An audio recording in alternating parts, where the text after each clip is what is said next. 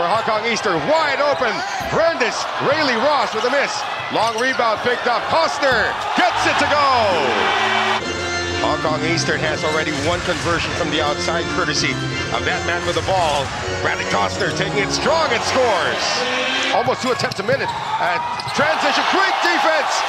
Sean Shu getting that one. 3-on-2 going the other way now for Hong Kong Eastern.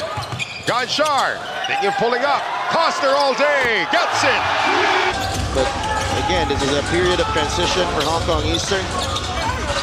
Costner. And that one's going to go in. Costner tries to carve space. Costner, tip it is good. Single possession game. Got 3-second difference between the clocks. Doesn't matter anymore as Ganshar takes it away.